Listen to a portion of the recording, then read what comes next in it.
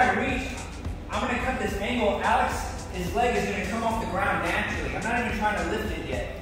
Ideally, if Alex puts his hands on the mat, that's what I want. If it doesn't happen, that's okay.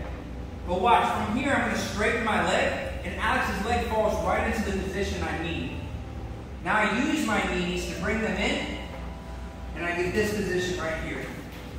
So let's examine what that looks like. So from here, once this foot falls, I have a knee that comes through the middle, and I use my toes to grip the far leg. At the same time, my heel comes up, and I find his hip bone, and I push into it with my heel. My toes are pointing out. So from here, I'm driving my knee towards that heel, and my butt lifts off the ground, and I'm clamping on my own leg here. So this is what single leg X looks like. So from here, right, I find my inside position, and I get my clamp. Right? If Alex tries to move at all here, and I follow him, it's going to be pretty easy for me to just fall to my side and start rotating.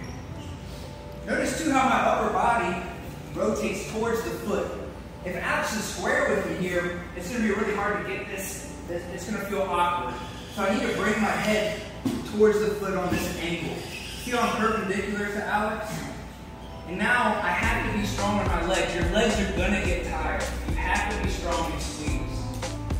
So I want you guys, once you set up this guard, I want you to hang out here for at least 5 to 10 seconds before you finally let go.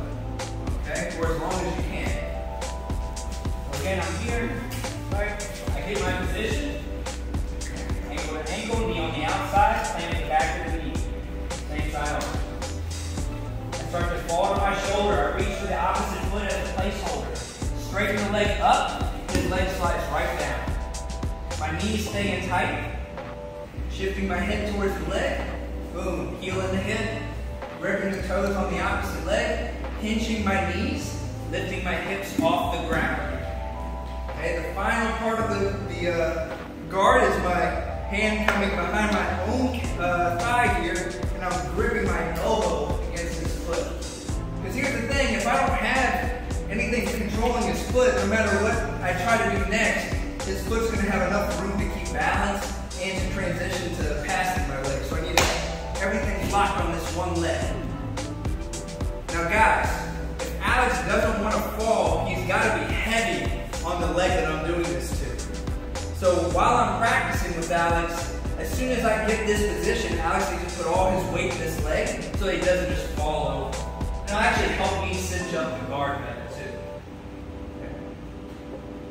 Shoulder.